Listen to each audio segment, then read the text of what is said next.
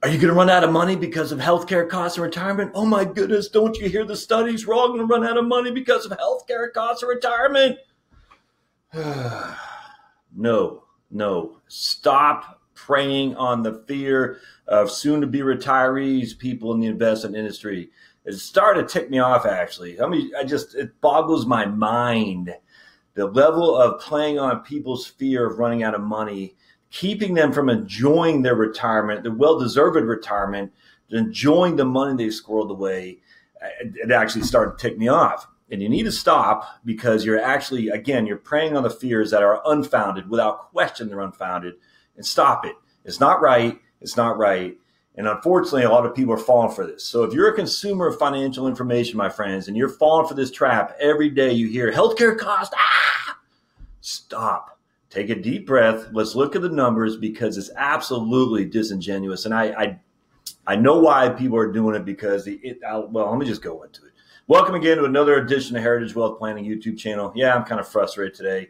I just did a video on how 90% of seniors are overpaying for their prescription drug costs, and I've been reading a lot on healthcare costs and retirement, Medicare, Medicaid. Medicaid's for poor people, but Medicare primarily, and all the different Medicare Advantage policies, Medicaps, whatnot. And the one thing Medicare does not cover is long-term care. Let me just say it clearly, as loud as I can. Medicare does not cover long-term care. It says it right there on page 4 of your Social Security statement. Medicare does not cover long-term care. So if you think Medicare covers long-term care and you've watched this video, you can no longer think that. Please look at your own Social Security statement. You'll see very explicitly it does not cover long-term care. Does Medicaid cover long-term care? Remember, Medicaids are indigent people, poor people essentially, not essentially, literally.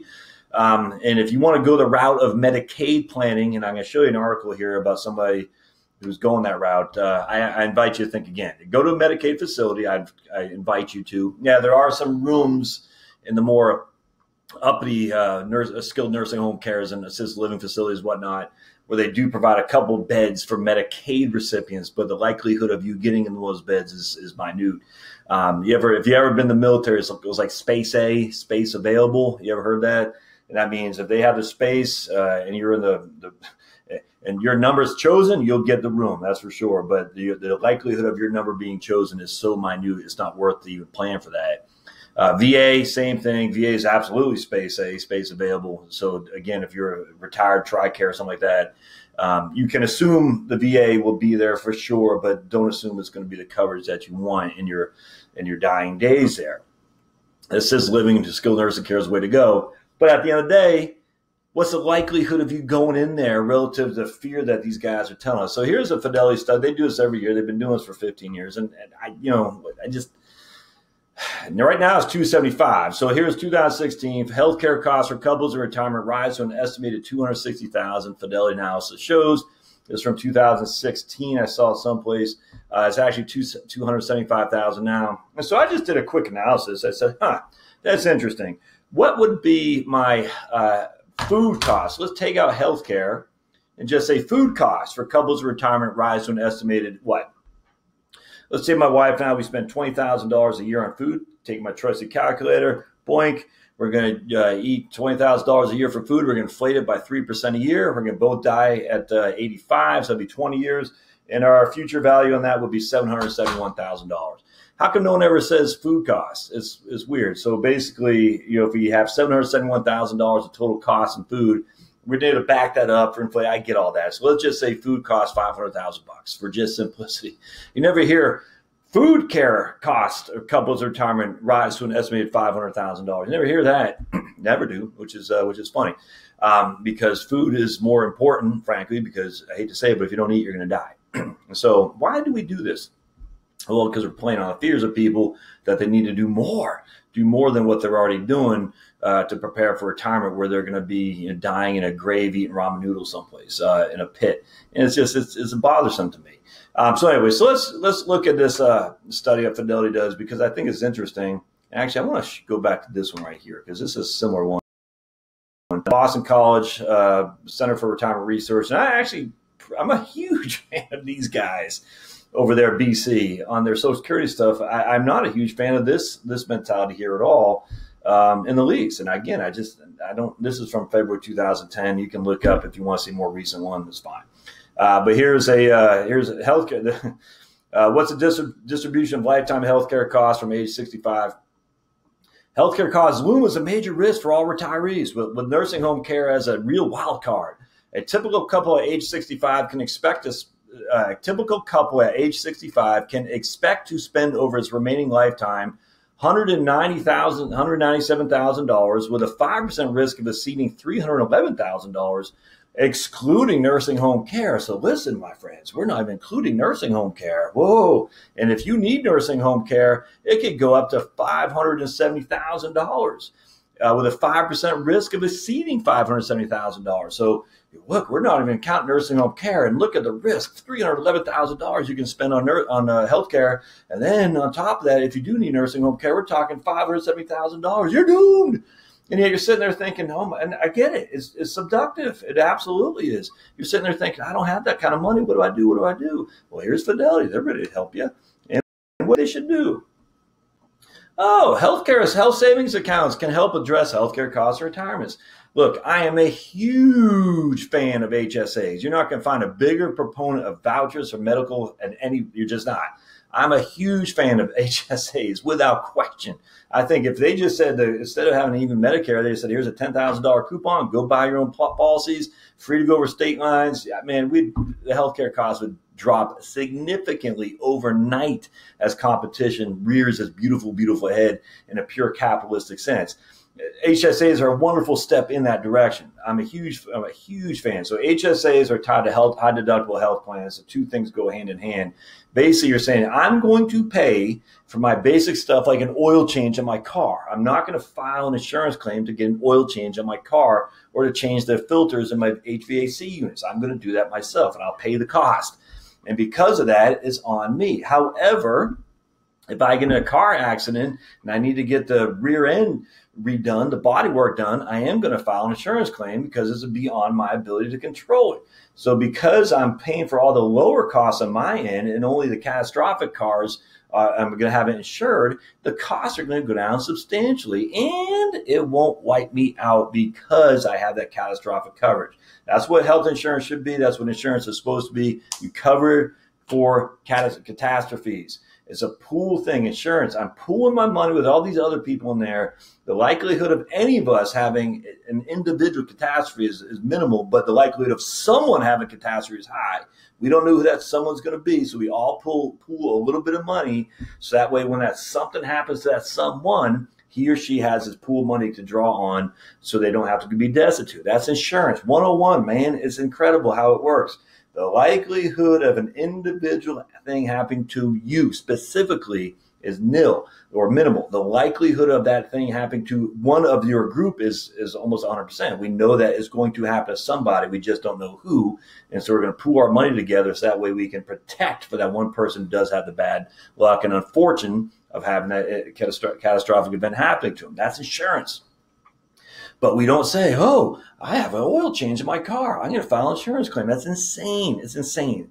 And that's why our insurance costs are so high now, because all these low-level things are costing us billing errors, people got to do all that stuff, just billions of dollars is waste and fraud, without question. All right. So HSAs are a wonderful thing here. But what I like about it, to help employees manage healthcare expenses, a growing number of companies are offering high-deductible health plans with an HSA. The popularity of HSAs are booming, with the number of HSA accounts rising to 16.7 million, an increase of 22% from the previous year.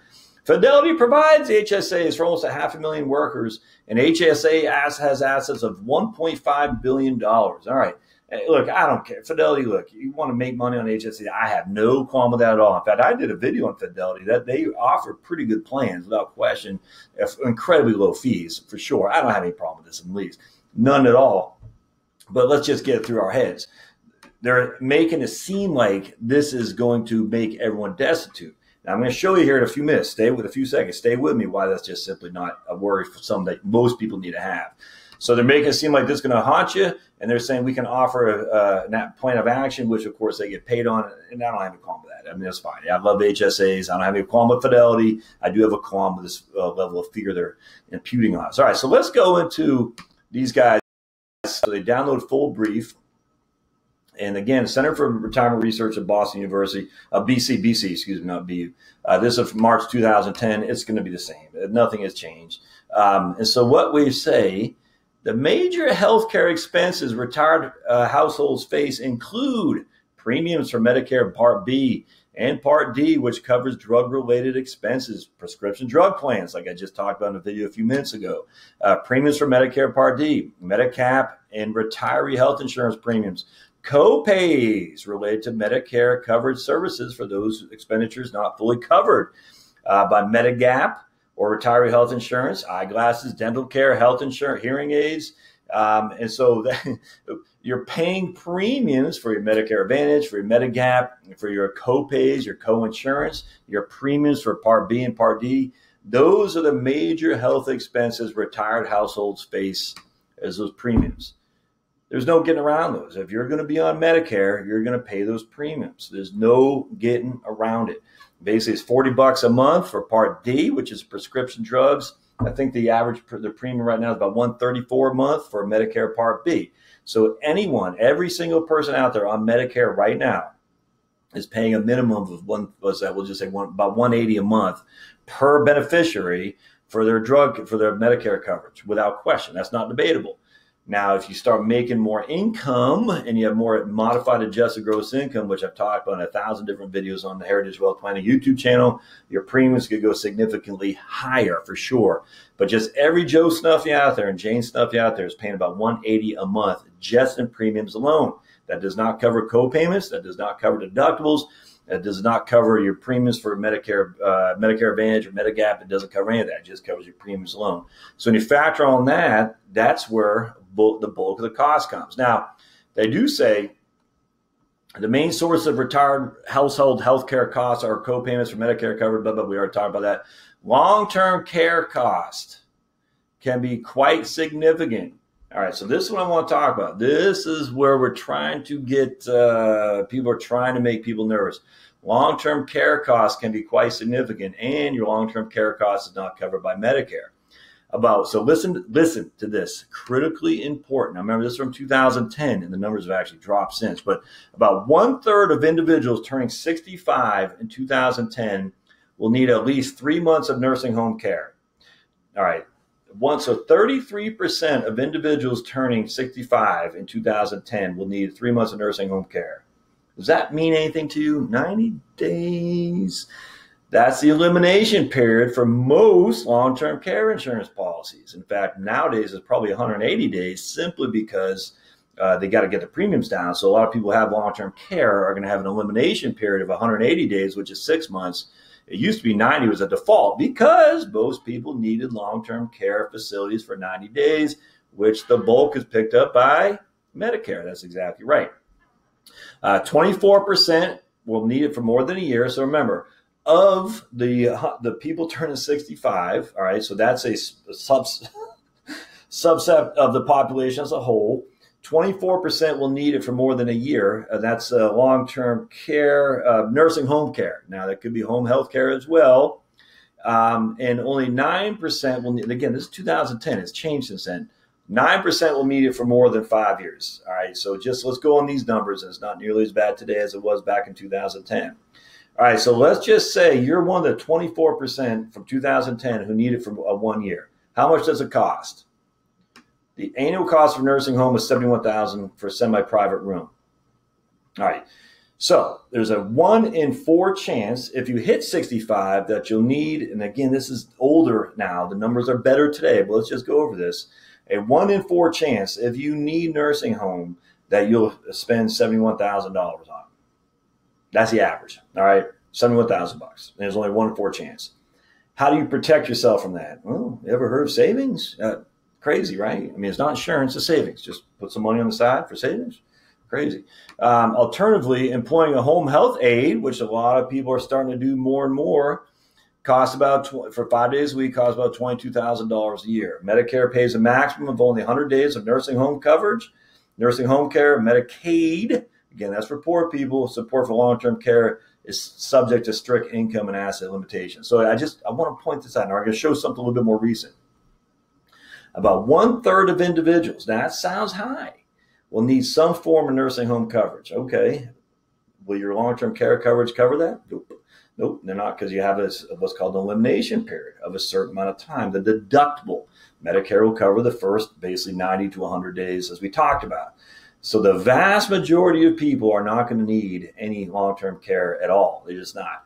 Now, the 9% of the people, and again, it's really about 5% today, and I'll show you that in just a second, who have it over 5 years, those people are going to need, they're going to be in a world of hurt when it comes to the long-term care, because if they don't have a long-term care insurance policy, the catastrophic situation is going to doom them. I know that for a fact. I've had many clients who needed long-term care policies, but I've had many, many, many, many more who had long-term care policies and never used it for sure. All right, so let me show you something else now. I thought this was pretty interesting. Right here.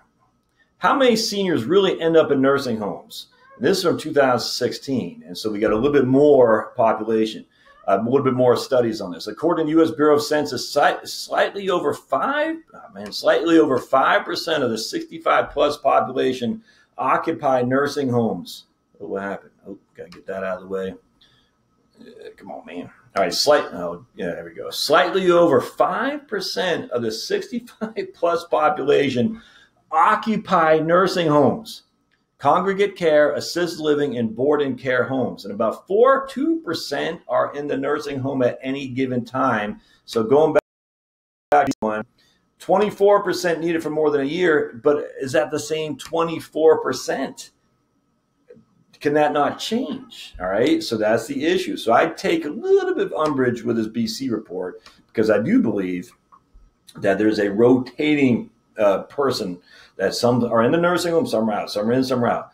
So according to U.S. Bureau of Census, slightly over 5% of the 65 plus population occupy nursing homes. That's it, 5% of the over 65.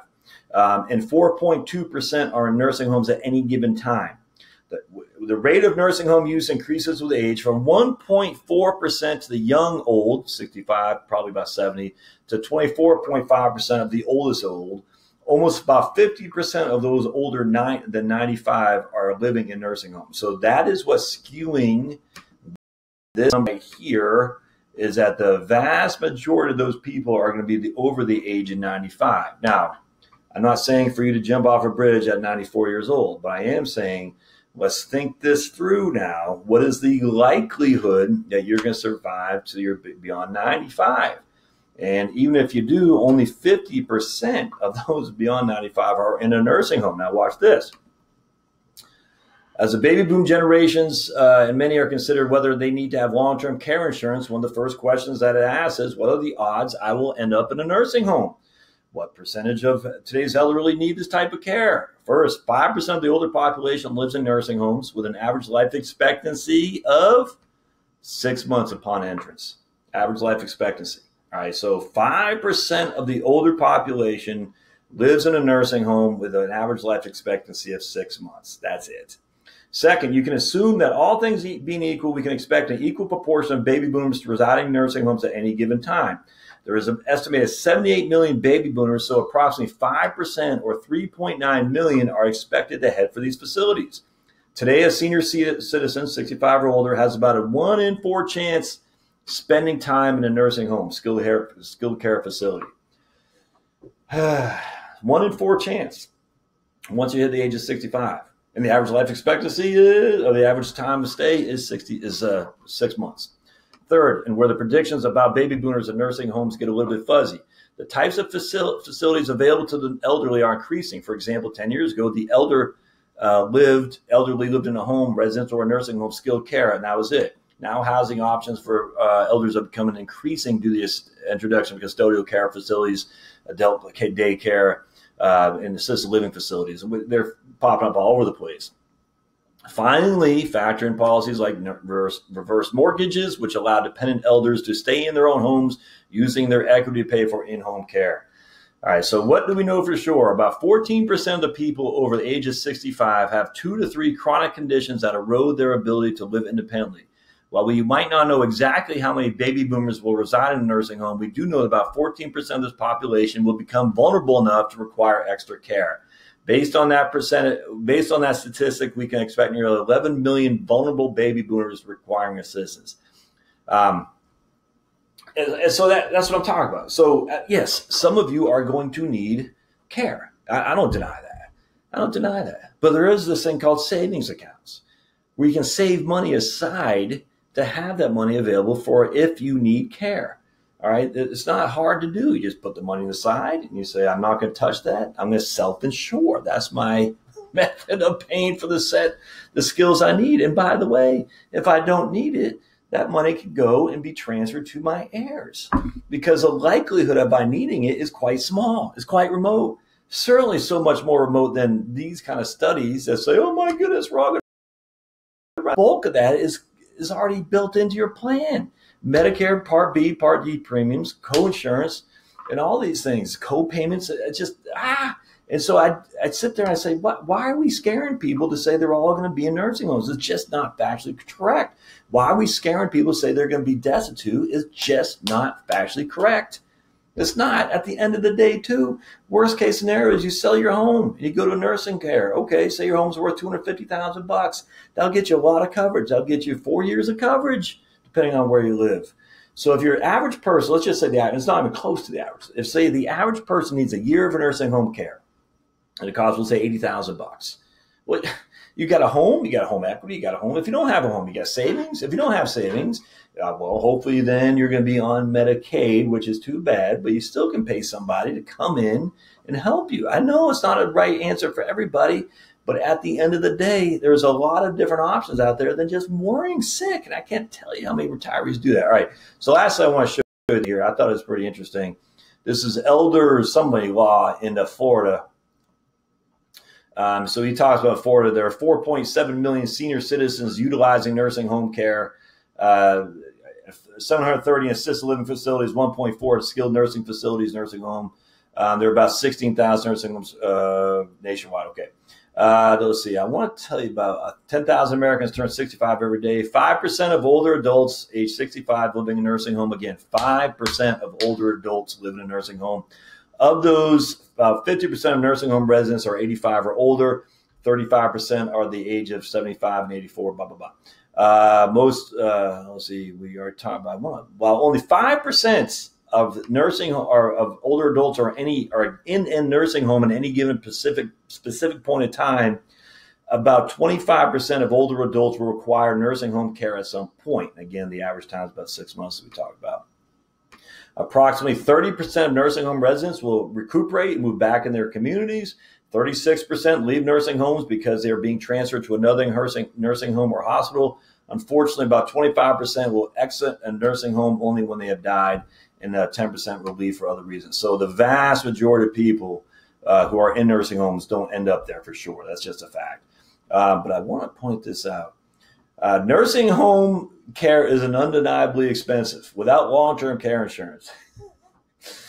Medicaid planning has become essential to all but the wealthiest people in Florida. All right, I want to get off him because I don't want to hammer him too much. All right, Medicaid is for poor people. If you're not poor, don't plan for Medicaid. There are people who have no assets, who need the help of the government. The idea that I'm going to give away my assets so I can plan for Medicaid, I just find I find it offensive. And I'm sorry if you feel this way. If you disagree with me, it's not. If you've been blessed to live in this country, have savings, and you can't afford, $100,000 of nursing home coverage, even if that were to come to fruition, I just find that to be offensive. That we're going to say we're going to squirrel away our money over here, hide it from the government so we can get a Medicaid facility. A couple of things wrong with that is you've been blessed with have the assets available to you. Two, you've never even been in a Medicaid facility. They're not pleasant places, my friends. Go to one and see if you want to go there yourself. I'm telling you, the answer is no. Thirdly, what's wrong with spending your assets that you accumulated for your own, not luxurious, but at least a more comfortable stay? I just don't understand why this is.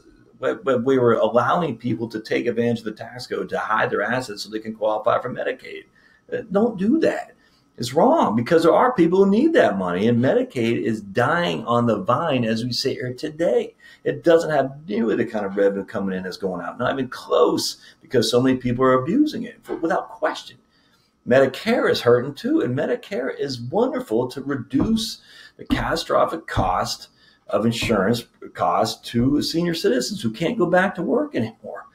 And so the more people are abusing these things, the more you're putting the emphasis on the lower income people who are not going to be able there to get coverage when they need it most. So don't do that. There are lots of different strategies we can do to make sure that you have the coverage you need without breaking the bank. But let's not pretend we're paupers so we can get Medicaid. Just don't do that. All right. At the end of the day, that's my soapbox. But at the end of the day, what you should do is you should squirrel away a little bit of money on the side when and I have long-term care insurance, my friends. I'm 47. I do have long-term care. And the reason is because if something were to happen to me and or my spouse, my wife Charlotte, and we needed long-term skilled nursing care, my family would be destitute. We couldn't afford it. You should get long-term care when you're young, when it's cheap for sure. That way that risk is now being put back in that community. Remember that? We said all these people are in the community in a pool. They're all funding the pool, and somebody's going to get hit with a catastrophic issue. We just don't know who that one person is. So I'm part of this huge pool of other people funding this. In case that were to be me, I want to make sure I'm covered because there's no other source of income for my wife. If I got hit with a stroke or something like that, she's going to be destitute and have to file bankruptcy just like that. Now, when you hit 65 and above, and hopefully your house is paid off and all these other things, and you can't afford long-term care insurance anyway because it's so doggone expensive, well, at that point, you don't need to sweat it because the likelihood of you using it is small, minute for sure. The likelihood of me using it is small, minute for sure. But it's cheap because I was so young when we bought it. And so I look at the likelihood of me using it versus the catastrophic event were it to happen versus the risk of that happening. And for me, it's worth, I guess $100 a month for my wife and me. That's money well spent, in my opinion. But if it's $500 a month for just you, I don't know about that. So anyway, I just don't worry too much. Now, you should get a full-fledged financial plan to look over all ins and outs of all the things you got with Medicare, all your health insurance needs, your current situation, whatnot, absolutely. But don't worry so much. Relax. Take a breath. It's going to be okay. And if you can get long-term care, please don't take this. I'm telling you not to. I'm not. I'm just saying at the end of the day, if you can't or you wish you would have got it, I think at the end of the day, there are other things you can do to prepare and just still be comfortable in retirement without just worrying so much. All right. If you like this, please subscribe below. Don't forget to subscribe. Thumbs up, always helpful. I mean, if you want to give me a thumbs down, apparently YouTube takes thumbs down into consideration too. And they say, hey, this episode's getting a lot of content for sure. Don't forget to hit the little bell notification down there. All my other stuff at heritagewealthplanning.com, my blog, my YouTube post, my podcast, you can find those all at heritagewealthplanning.com. Don't forget to subscribe. We'll see you next time at Heritage Wealth Planning. Thanks, guys.